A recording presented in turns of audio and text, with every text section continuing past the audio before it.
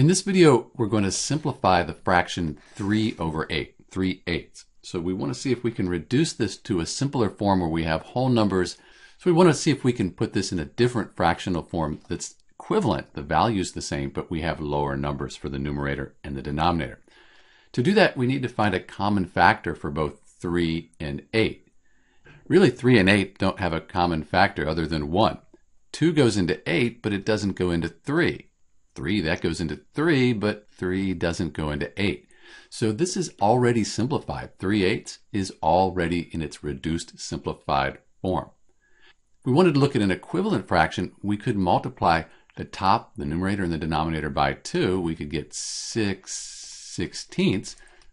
That would be equivalent to 3/8, and we could simplify this back to 3/8. But really 3/8, we can't reduce this any further. This is Dr. B simplifying the fraction 3 over 8. Thanks for watching.